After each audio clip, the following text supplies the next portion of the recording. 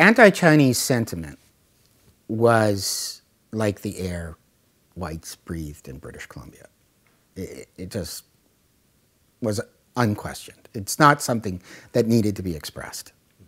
And it existed in Chilliwack. There were some who recognized, like the Evans family was unusually sympathetic and perceptive about the contributions of both the local Stalo and the Chinese. The McCutcheon family as well. John McCutcheon was the one who sold the land that was Chinatown North to the Chinese. And his granddaughters remembered going there as children and being guests of Wong Yip Shee, watching the New Year's celebrations. And you do have truly affectionate feelings develop between families and the domestic nannies and so forth. But by and large, it was a very negative attitude towards Chinese, not negative, flat out racist. The city wanted to get the Chinese buildings outside of city limits.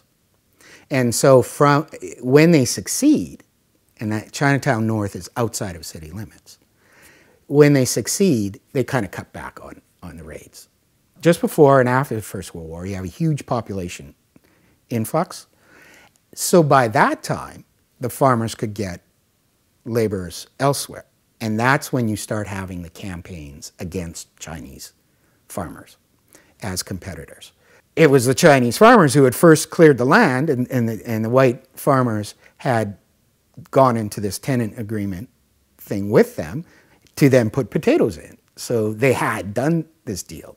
And then after the First World War, it said, look, we can't do this anymore. We are making a commitment as farmers not to lease land to Chinese people, to Chinese farmers.